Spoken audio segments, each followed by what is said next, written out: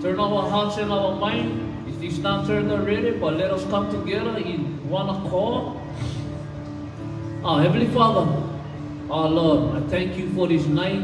I thank you for this good news that came into our ears and our hearts, Lord. That's why we're here, Lord. We're here because we seek your goodness, we seek your honor, we need your word, we need your fellowship, Lord, to continue to remind us about who we are and who you are, Lord, who we are in you. But I thank you for who you are, your faithfulness, your everything that you bless us with, Lord. So I just pray for everyone here, all the ears and the hearts that will be joining us tonight. I just pray that we blessed by your spirit, by your presence, by this fellowship. Yeah, Lord, have your way with us. We're here to worship you, Lord. So, yes, Holy Spirit, show us how to worship. Grab our hearts and show us and let us just praise the King of Kings, the Lord of Lords, you, Lord. So this is your night, Lord. We give it to you. In Jesus' name. It's the reason why we're here. Amen.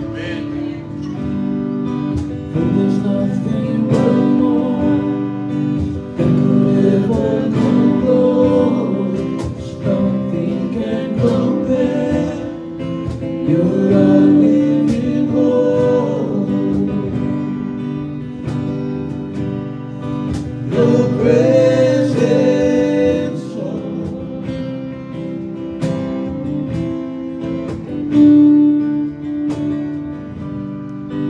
I've tasted and seen the sweetest of love. When my heart becomes free and my shame is undone, your presence, Lord.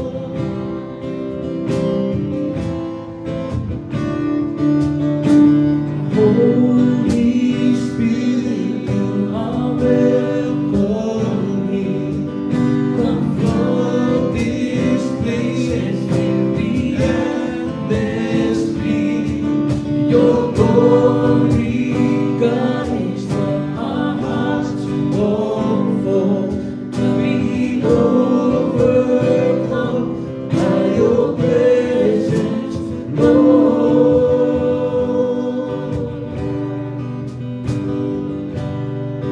Your presence, Lord.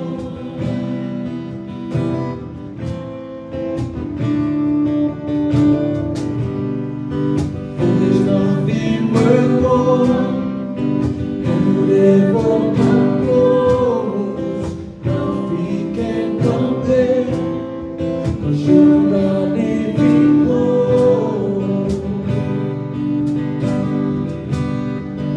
Your presence, Lord.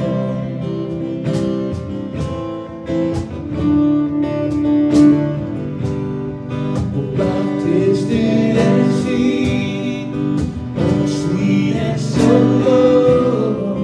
When my heart becomes free and my shame is undone, it's your presence.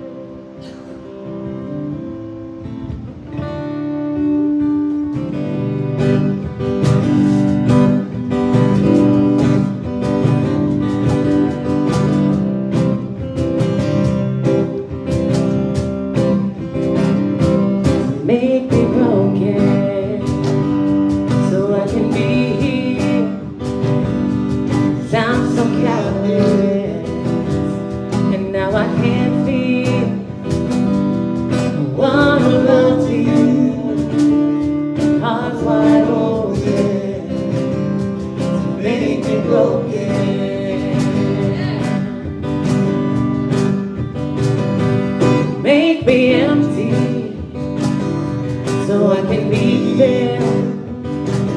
'Cause I'm still holding onto my will. 'Cause I'm completed when you are with me. Make me empty.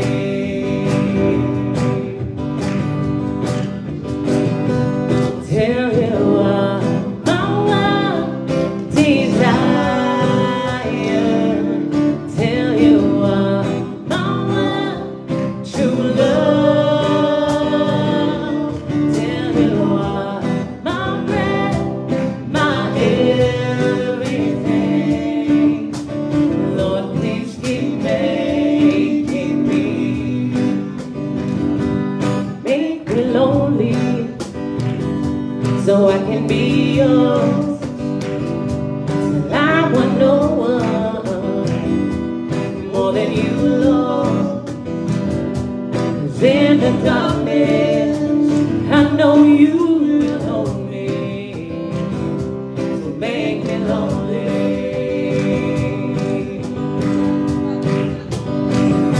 I'll tell you what my one desire.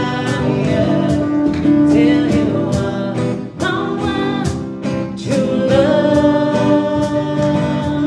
Tell you what my breath, my everything. Lord, please keep making me. Tell you what my one desire. Tell you what my one true love. Tell you what my breath, my everything. Lord, please keep making me. Make me whole. Lord, please keep making me. Lord, please keep making me. Lord, please keep making me. So make me broken so I can be free. 'Cause I'm so careless and all I can feel. I wanna walk to you, heart wide open. Just make me broken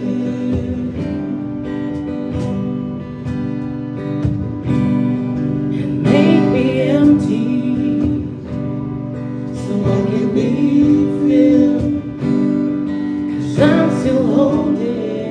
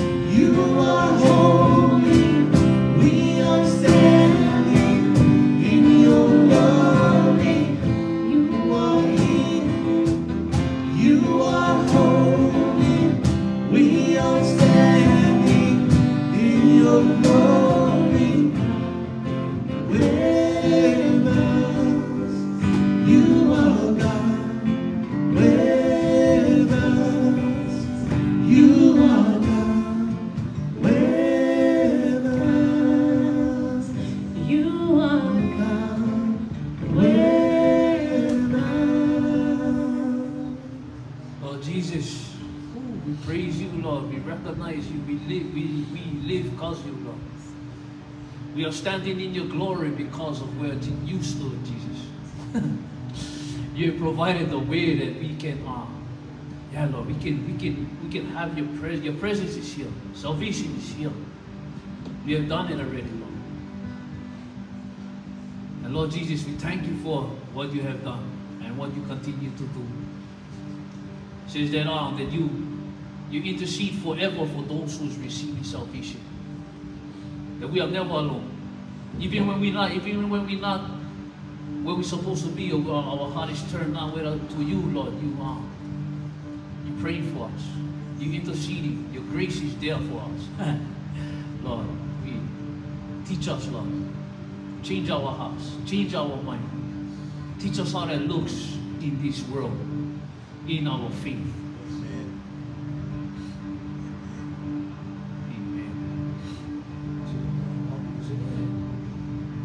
Oh, you guys gonna say amen to that? Amen.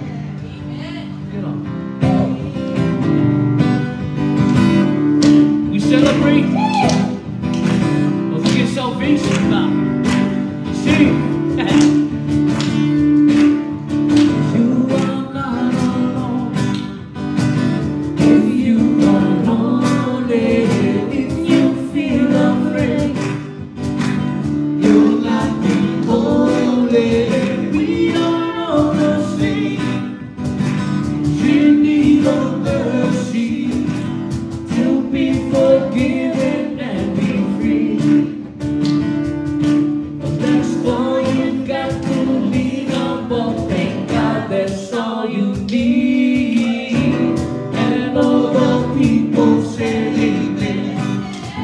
Oh, and all the people say amen. We give thanks to the Lord, for His love never ends. And all the people say amen. Let me tell you, 'cause if you're rich or poor, really don't matter. Weak or strong, you see, love is what we're after. We're all broken, but we're all in this together. 'Cause God knows we stumble and we fall. Oh, but He so loved the world, He sent His Son to save us all. And all the people say amen. Oh, and all the people say amen. We give thanks to the Lord, for His love never ends. And all God's people say amen. Blessed are all in spirit who are torn apart. Blessed are Persecuted and the pure in heart. blessed are People hungry for another start. This is the kingdom of God. And all the people say amen. Oh, and all the people say amen. We give thanks to the Lord, for His love never ends. And all the people say amen. And all the people say amen. Hallelujah. We come into agreement, Lord, that we believe, Lord, that you are the Son, that you are the one, that you are salvation, Lord. I mean, it's beyond that. We praise you for this life that we have. And Lord, I just pray that you continue to strengthen us, to reveal to us. And Lord, I mean all, Lord, that is already done. But we gotta go and we gotta live and we gotta, you put us in this world to be the light. And that you did them already. So, the battle is won. You said that we're more than conquerors. Because you have conquered them. You have destroyed the works of the enemy. The lies, the fear. But Lord, teach us. Teach us how to have more faith. How to have more maturity, more mature faith. So we can have plenty of fruits on the tree. So we can bless our neighbors with some grapes. We love you, Lord. We praise you. Be with us. God with us. Amen. All right. Okay, church. Some announcements. So upcoming events this week. So we usually have we do have the men's Bible study on Tuesday nights at 6 o'clock right here. There will be no Keiki Church this week, or actually it's actually indefinite until further notice. We have no Keiki Church. So that means the Keiki during worship time has to be in here, and parents, please supervise your Keiki so you keep everybody safe. Yeah? So just maka'ala, make sure everybody all good. Wednesday, we have youth group, the young adult group, sorry, the Kingdom Experience. Thursday, Pastor Ryan will not be with us from Wednesday to next week, Monday. He will be traveling to some business and worship stuff. Next week, Sunday, we do have a board meeting. So if any of you feel moved by the Spirit to, if you feel like getting on the board, because me, Gary, Rodney, Kapua, and Uluhania have been on the board since last year. But it's time for open up the opportunity for people, other people who want to participate as a board member, yeah, for our church. So if you guys feel like you guys are moved by the Spirit to jump on the board, please let us know, and you guys can be a part of that process. Yeah, and then don't forget that we also have compassion service on Thursdays. So that's part of the food bank, yeah. We help with cocoa at the food bank, and shucks, Molokai, we really need the help with cocoa. Sometimes food bank, we have short workers, yeah. So it's nice when you get the extra hands. If you guys are busy, yeah. So we usually have breakfast here at 8 o'clock on that Thursdays, and we announce a win. So the next one will be on the 19th, Thursday 19th at 8 o'clock here, and then we usually finish food bank before 12, if get enough hands, yeah. If cannot, you know, we try our best. So. This week, Thursday, there's no co-ed Bible study. And yeah, youth group is from 6:30 to 8:30, that's on Fridays. And that's grades 6 to 12, okay? So, no keiki church. And look like all our keikis is accounted for. Okay, and that's it. So this has been, I don't know about you guys, but it feels, to me, it feels like the holiday season just kind of crept up on us. Oh, yes. And then all of a sudden it was Christmas. And all of a sudden it was New Year's. And I feel like so many times this week, I've been saying, it's 2023. Yes. Like I've been saying to other people, it's 2023, can you believe it? And I'm usually met with like, oh, I know, fast, yeah. Or like, oh yeah, it's 2023. And so, like, I know how holidays are, and there's always like a lot of hustle and bustle, but when you feel like you're missing some days or you're missing that cushion, even more so, it's just kind of here and then gone, yeah? A couple weeks ago, we got to spend a lot of time in reflection, a lot of time in hope and expectancy in the season of Advent. And so that was a great thing that we were able to do because everything just came and went so fast. We were able to be contemplative for like 4 weeks, you know. But then, you know, Christmas came and Epiphany was on Friday, and to us, that's the end of Christmas, you know. But our tree is still up, yeah. I usually try to take the tree down on January 6th. So the tree in our house is usually up until January 6th. But, We celebrate Christmas all year round. yeah, there we go. All the time, all the time. But, yeah, coming out of this holiday period, even the kids' break, it just seems like it was so fast. And they're already back at school. So I find myself trying to spend more time with my kids, especially my teenagers. I have one that's going to be leaving for college in a few months, and it makes me just want to spend more time with her.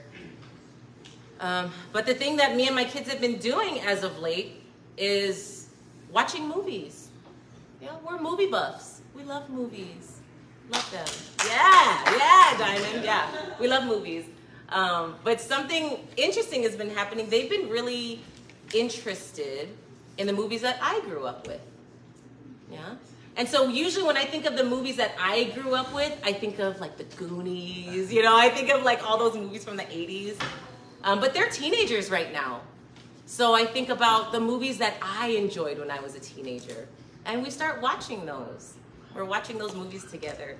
And it's good fun. But they have a lot of questions. And sometimes there are questions that really make me feel old. Yeah. Sometimes there are questions that make me feel like, oh my goodness, you kids would not be able to survive in the 90s. But they have questions about the clothes that the characters are wearing. They have questions about catchphrases that were just automatically in our minds, yeah, in the 90s and the early 2000s. They have questions about some of the language that's being used. They're like, what does that word even mean? You know, like, if I did, what's up? Like, everybody knows what that is, yeah? The youth have no idea. Nobody even looked up over there. They're like, anyways, yeah. But all of us that have lived through the 90s, we know what that is. And then they have questions about like, well, why does everything kind of feel the same? Why do all the movies from your time, Mom, back from the 1900s, that's what they say, like from that time, why do they all kind of feel the same? I'm like, oh, I don't know. I never noticed that. I never noticed that. But these movies were not made for teenagers of 2023 either. These movies that we grew up on, they were made for a specific audience. For the kids that we were, the teenagers that we were, the young people that we were back then. Yeah. So when I answer them, when I answer these questions that they have, I answer from a place of context. Yeah. I'm providing them with information about how life was all the way back then. Yeah. What was common knowledge for a young person at the time. And kind of like telling them that the audience was different. It wasn't you guys. You guys are not the target audience. This isn't aimed at you. Yeah. So watching some of my old favorites though, I was shocked at how many details I missed as a teenager. You guys ever watch a movie that you're like, oh, I love this movie growing up, and then you watch it as an adult and you're like, oh my. I don't remember this scene. Or you hear somebody say something and you're like, that is so inappropriate. Yeah. I'm just shocked. All the things that I miss. So there's that kind of stuff. But then I also miss the details about the story. I'm shocked at how I watch these movies and then I start to see like, oh, when I watched this back then, I didn't realize the director or the screenplay writer or whatever was foreshadowing something that was coming later. I didn't get that. It just like went by me. I missed the nudges from the director foreshadowing those things, but then I noticed like I even missed some of the meanings of the movies that I watched. Some of the stories, some of the scenes, where when I was younger, I was like, oh, I just like this movie, but now when I see it as an adult, I'm like, oh, I know what that means. Yeah. So there's always more to the story than what we remember or what we can see or hear. Yeah. And I think the reason for that is now when I see these movies, I am an older woman now, you know? I have kids now. I've lived life to a certain extent now. I've had more experiences now than I did then. And so it just makes me realize, wow, there was so much more to that story than what I saw in the present. And it makes me think about our spiritual walk. Yeah. Makes me think about how we look at stories in Scripture. Makes me think about how we see stories that we're so used to. Stories that we've heard since we were children, maybe. And how we probably missed some really important details because we weren't there yet. We haven't lived life yet. We hadn't experienced things yet. Yeah. So watching these movies, I end up having epiphanies. It's like, oh, that makes sense. That's what this whole movie is about. And so this last Friday on the 6th was Epiphany. Yeah.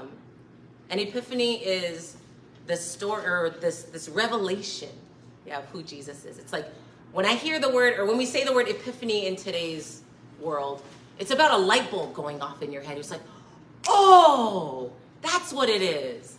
Okay, this all connects. This makes sense. So if you have your Bibles with you tonight, we're going to be in the Gospel of Matthew, because we're going to be looking at the Epiphany. Because we can have epiphanies all our lives, but there is the Epiphany where there's this realization of who Jesus is. This realization of all the things that the prophets had said up to this point. That it had been manifested, that it had come to earth, that this Messiah, this King of the Jews, had been born. So we're going to be in Matthew chapter 2. And we're going to go from chapter 2, verse 1. Well, we're going to go all the way to 12, but right now we'll just go to Matthew chapter 2, verse 1 through 4. Okay, so some of your translations might say wise men. It might say magi.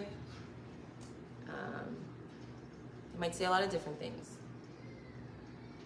So it says, chapter 2, verses 1 through 4, in the time of King Herod, after Jesus was born in Bethlehem of Judea, wise men from the east came to Jerusalem, asking, where is this child who has been born King of the Jews? For we observed his star at its rising and have come to pay him homage. Verse 3 says, when King Herod heard this, he was frightened, and all Jerusalem with him. And calling together all the chief priests and scribes of the people, he inquired of them where the Messiah was to be born. Okay. So first thing we see is these people that came from the Far East. Color mine. These people that came from the east to Jerusalem asking, where is the child who has been born King of the Jews? Now, when I was a child and I heard about the three kings and the wise men and all that, the only picture that I had in my mind was these three people that were dressed really nicely and they had little fancy boxes and it was just the three of them, and they walked or they rode camels and they went to go see baby Jesus in the manger. That was the picture that I had.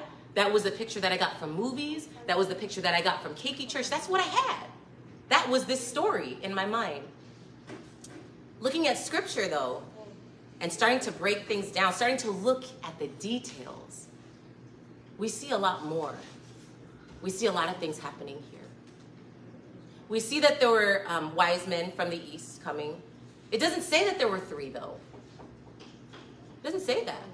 Yeah. We know that there's three gifts, yeah, but it doesn't say that there's only three of them.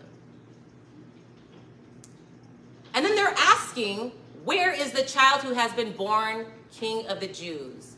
I always thought that was weird that they would stop off in Jerusalem, be like, hey, where's the baby? where's the King of the Jews?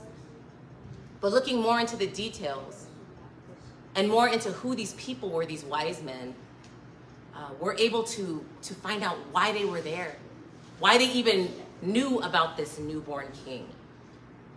So the Magi were a famous class of astrologers and dream interpreters. Yeah? They were people who read the stars. They would find meaning in the placement and movement of the stars. They would be able to look at stars and tell that a king was about to be born, or a king was born, but they could also look at the stars and tell that a king has died or was going to die. The same is true for the rising and falling of kingdoms. They were astrologers. So they saw this star and they're like, hey, that means the King of the Jews is being born. So of course, if you're looking for the King of the Jews, a newborn baby, you're going to go to the palace. You're going to go where a king would be born. You're going to go, maybe you're going to Herod and be like, hey, you had a baby? Or like, hey, what's going on? Because Herod was the king of the Jews. But so they go to Herod and they say, hey, where's this newborn king? We've come to pay him homage. We saw the stars rising. And Herod freaked out. Oh, man. Oh, gosh. It says he was frightened and all of Jerusalem with him. And so he didn't tell them that. He didn't tell the wise men, like, oh, this is freaking me out. We ain't got no baby here. Like, he didn't say that.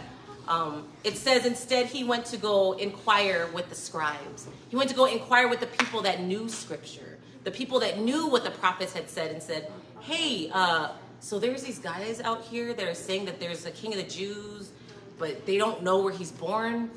We don't know where this baby is born. We don't know where this king is. But of course, the chief priests and the scribes that we could also refer to as the Sanhedrin, they were the Jewish council. They're like, oh, yeah, we know where that baby, we know where that baby is going to be born. It's Bethlehem, you know? It's Bethlehem. It's just like what was written, or it's just like what was said, what was written by the prophet. And you, Bethlehem, in the land of Judah, are by no means least among the rulers of Judah. For from you shall come a ruler who is to shepherd my people Israel. Yeah.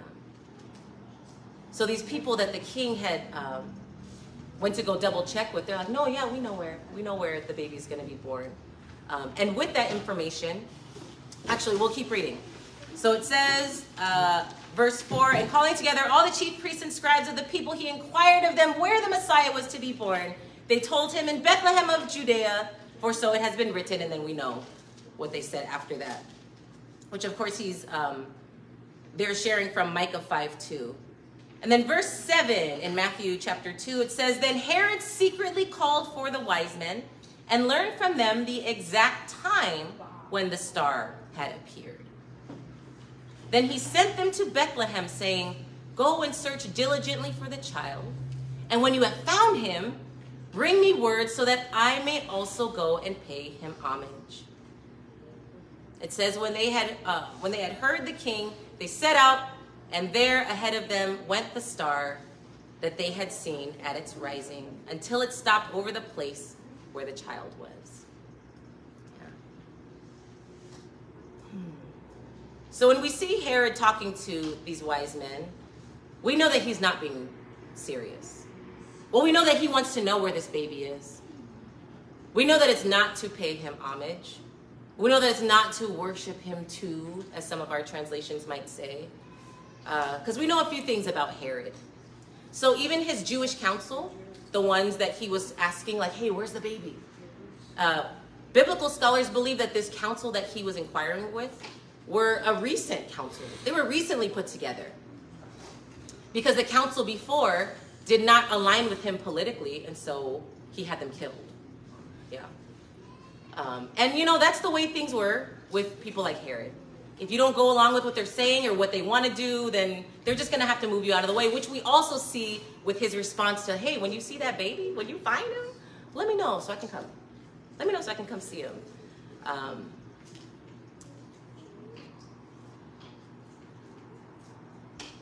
And so we see that the wise men, they kept walking.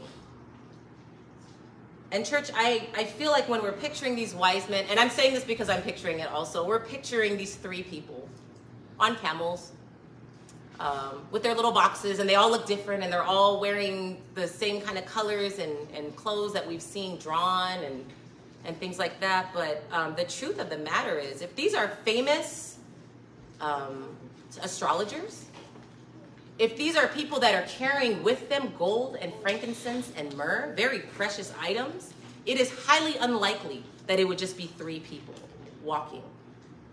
It's highly unlikely that it would be three people walking through. We don't even know how far it is. Actually, we can probably figure that out.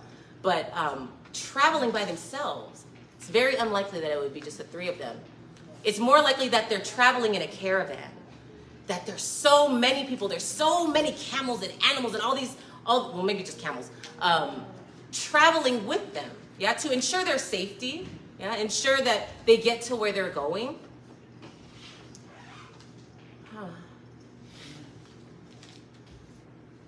But there's something interesting that's happening here, and I'll get to that in a second.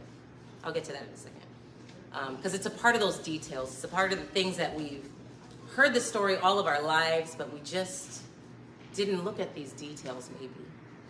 So it says, when they saw the star had stopped, in verse 10, they were overwhelmed with joy.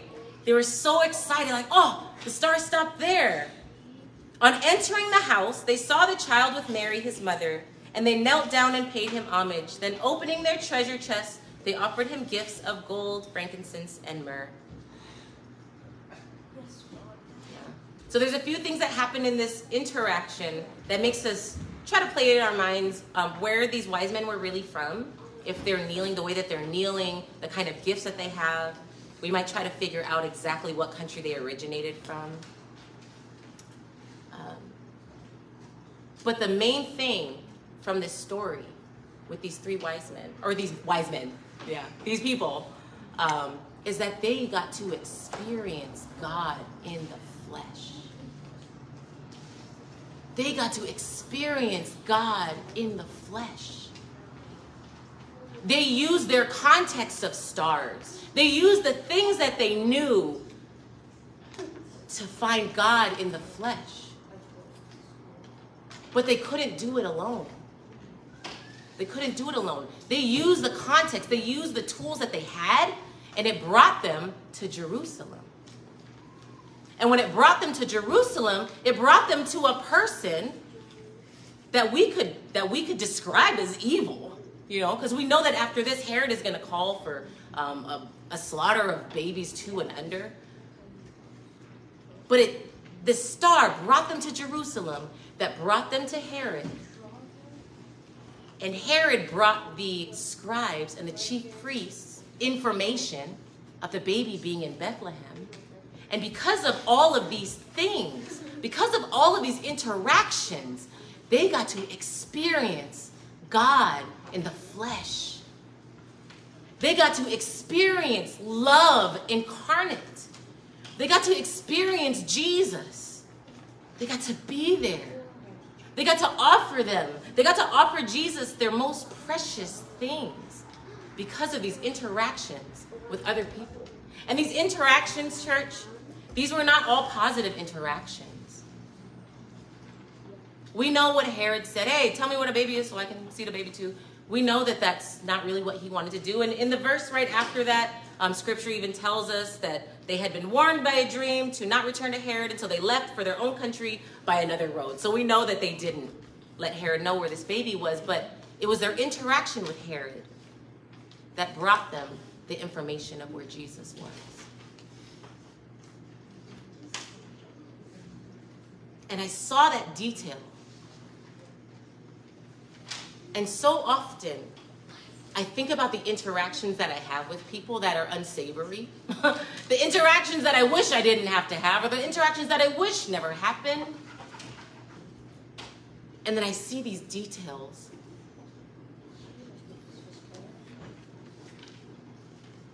And I'm reminded how God will use everything. Even the unsavory things, even the words, even the things that boil our blood. Yeah, when we think about it. God will use all of these things. It's also a reminder that our walk with Christ, everyone's walk with Christ, starts off with who we believe Christ to be. Which is more often than not a belief that somebody gave to us. Maybe by somebody who loves us, maybe by somebody who brought us to church, maybe by someone who disciples us, or our image of Christ is something that we've seen depicted in TV shows or movies. Yeah. But we always start somewhere. We have some sort of context of who Jesus is. And then we can always go deeper. We can always see more. We can always find more. We can always look at the details and say, wow, God, even in my hardest moments, you were there with me. Even in my hardest moments, you were going to use that. Even in my hardest moments, this was going to be a reminder that I'm not alone.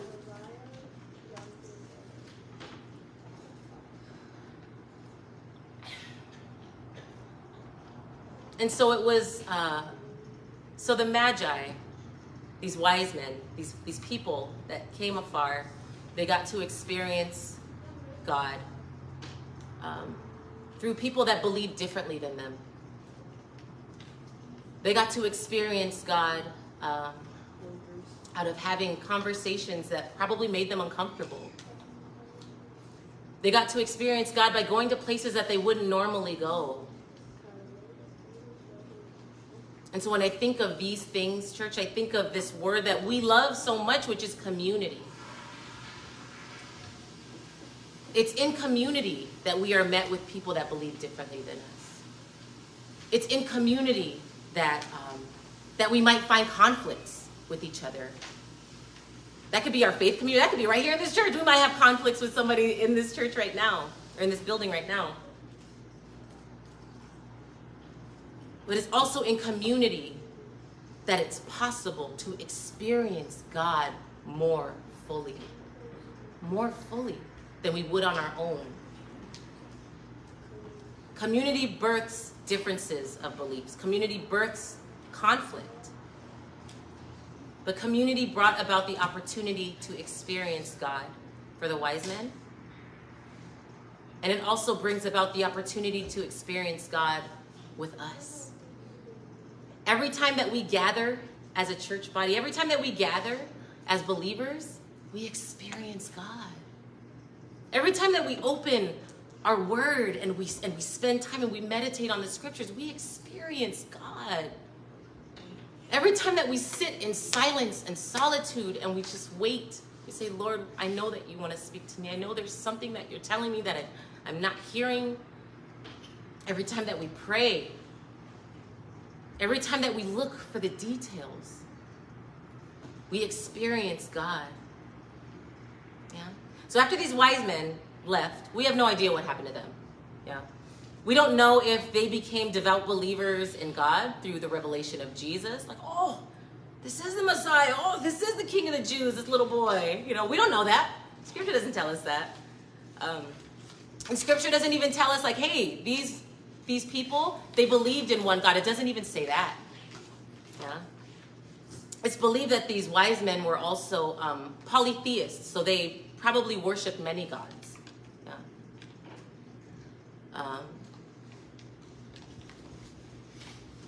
Yeah. We don't know what happened with the wise men. All that we know from our own testimony is what can happen to a life once you experience God. We don't know if meeting Jesus placed a seed of doubt in the wise men's other belief systems. And we don't know if they kind of had this idea in the back of their mind, like, maybe there is only one God. Maybe there is. I don't know. Maybe they started to see inconsistencies with their current beliefs. We don't know. But what we do know is that a light appeared, and it was revealing the light of Christ in the world. And that this light of Christ that was present in the world, it was a reminder that God is present in our world. That God lives among us. That this God who was previously a God who would utilize prophets to speak and be present was now with us. With the birth of Jesus, we're reminded that God came to this world, this same world that we have abused. This world that we have, that is filled with people that we either treat poorly with our actions or our words, or we think poorly of them in our thoughts. This world that has systems that tear families apart. We're reminded that this is the same world that God chose to enter because of the love that he has for us, because of the love for humanity. And in it all, we're given hope and peace and joy and love in the midst of all the brokenness, in the midst of it. This song, Keep Making Me. This song is nuts. This song is nuts. That's a song that, like, if I sang it around my friends that did not believe in Jesus, they'd be like, what are you singing? Why does the song have those words? You know? But it's this reminder to me, when we sing those words, it's a reminder to me that anything that fills us to where we don't feel lonely, to where we don't feel empty, to where we don't feel broken, anything that fills us that is not from God, that's from somewhere else. You know? It's from somewhere else.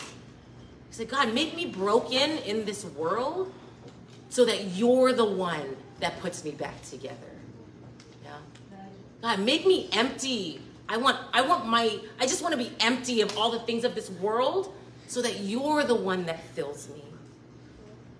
I want to be lonely in the world sense so that it's you that I want. So I know that it's you that I need.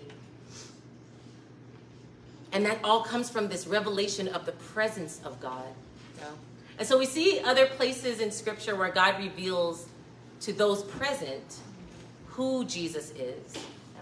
So the star revealed, hey, Jesus, this is the baby.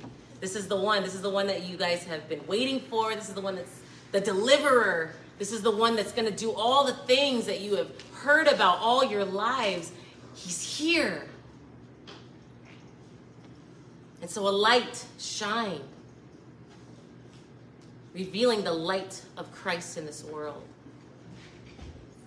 Today is also the baptism of the Lord. So today is also a day that we usually talk about baptism. Yeah. On Friday, I asked my youth, I said, hey, what do you think baptism is? What is baptism to you? I'll ask, you know, what is baptism to you? And we played some water games and things like that just to get them acquainted with how we see water, how water was seen by the Jewish culture at this time. But again, in the baptism of Jesus, a light shined and revealed the light of Christ in this world. In Matthew chapter 3, verses 13 through 17, we see Jesus being baptized by John the Baptist. Yeah. And right before that, John the Baptist he's talking about what's going on. He's talking about what it is that he's doing and who's going to come after him. He's talking about all those things. Yeah. But in verses 13 through 17, we see Jesus come to John the Baptist. And it doesn't even say how John knew that this was Jesus. It doesn't even say that. You know, it's not like Jesus is walking around with a name tag, like, hello, my name is Jesus, or Yeshua. Like, it's not like that's happening. So we don't know how John knew. But we do know that Jesus told him, that John told him, you're coming to me to baptize you? This should be the other way around. I was just talking about who you are. I was just talking about how great you are, that I'm not even good enough to carry your sandals, which is something that servants did. But I'm not even good enough for that, and you want me to baptize you? It should be the other way around. And Jesus told him in chapter 3, verse 15, it says, but Jesus answered him, let it be so now, for it is proper for us in this way to fulfill all righteousness. It says, then he consented. So then John the Baptist baptized Jesus. And when Jesus had been baptized, just as he came up from the water, suddenly the heavens were opened to him, and he saw the Spirit of God descending like a dove and alighting on him. And a voice from heaven said, this is my Son, the beloved, with whom I am well pleased. Word of the Lord. And so this is also one of those scenes that's like burned in my memory. Yeah. This interaction between John the Baptist and Jesus. But it's these details. It's these details that change everything. Jesus says something to John the Baptist that I never realized what it is he could be saying. Let it be so now, for it is proper for us in this way to fulfill all righteousness. We don't know that if Jesus could have just dunked himself, you know, if that would have been baptized, but he said, no, let it be so now, so that it's proper for us in this way to fulfill all righteousness. He used this word us. He included John in his ministry. He included John in this righteousness. He included John in this mission of God. And so we see this over and over again. There's so many stories, church, that I can just talk forever, but I'm not going to talk forever. But I would just encourage us, each and every one of us, even after today, this is something that I vow to do, is to look at these passages that we see so much, that we read so much,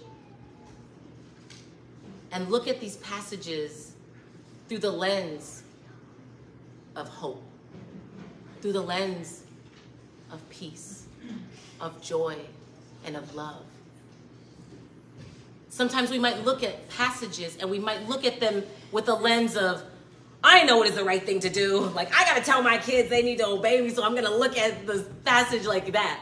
But what happens if we look at these same scriptures that we've been reading all our lives and we look at them with the lens of hope and peace and joy and love? If we look at them with the lens of who Jesus is, we might see details that we never saw before. There might be a revelation in our minds. There might be a light that goes up where we say, oh, this is calling me to something deeper. This is equipping me. This is including me in this ministry. This is including me in being an agent, yeah, and being a part of Jesus' ministry instead of just somebody being ministered to. Yeah. And so Advent that we went through, it was a time of living every day in hope and expectancy and preparing our hearts for the coming of Christ. Yeah. Now we're in Epiphany. Yeah.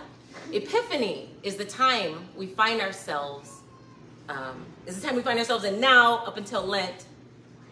But that is a time of exploration and revelation of who Jesus is.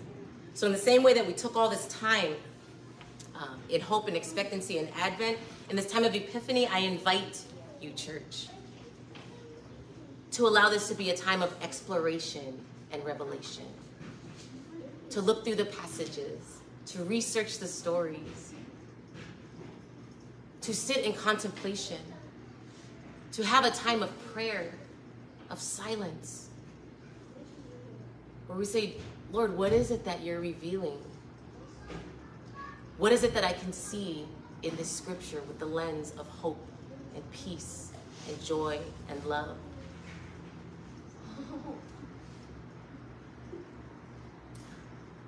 And so that would be my encouragement this week, church, is to find those places, that we find those places in our lives where we are so certain of what it is that we're seeing. We're so certain of what something means. And instead of looking at it with our own lenses, we look at it through the lens of Jesus. Hope and peace and joy and love. Let us pray.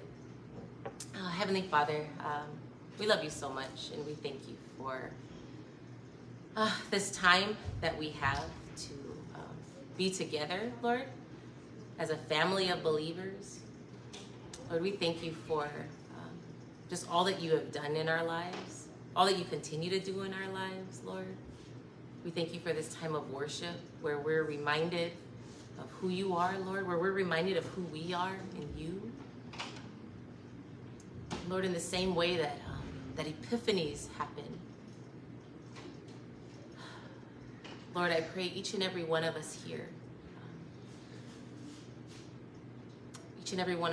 just finds a time and a space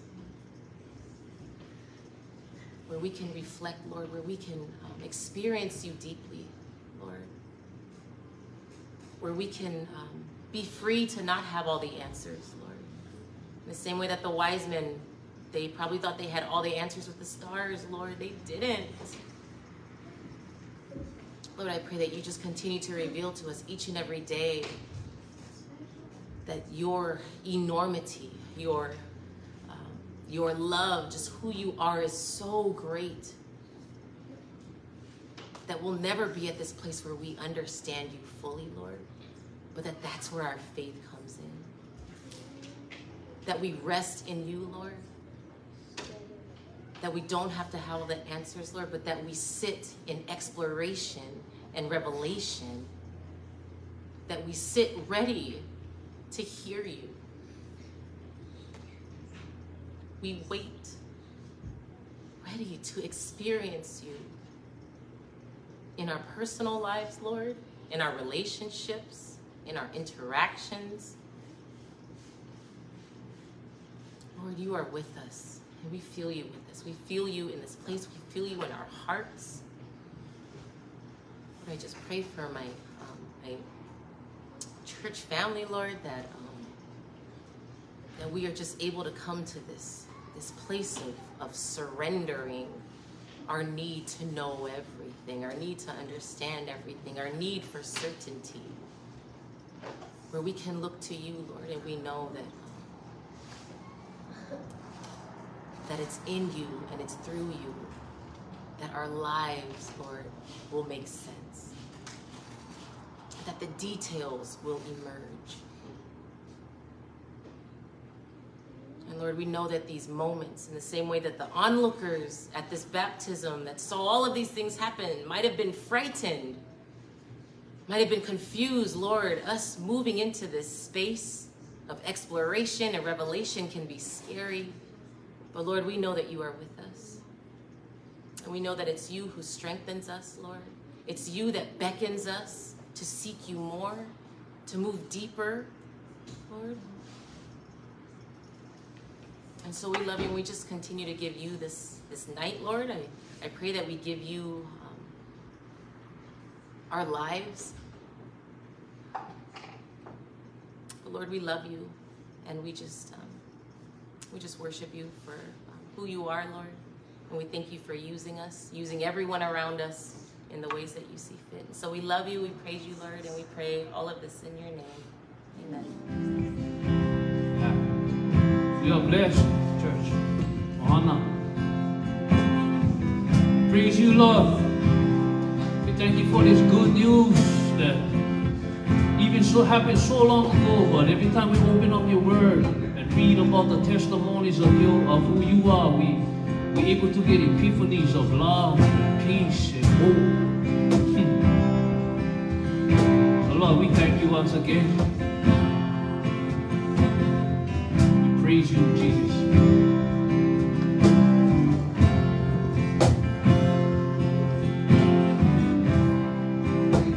Worthy of every song we could ever sing,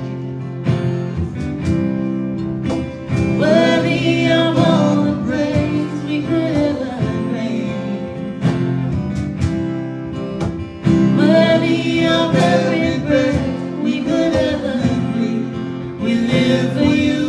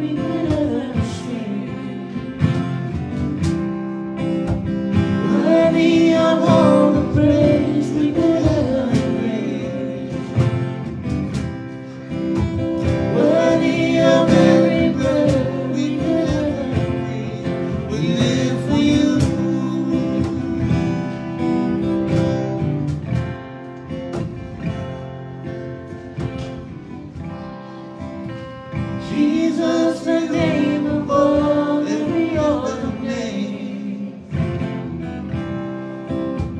Jesus, the only one who could ever save. He's worthy of every breath we could ever breathe. We live for you.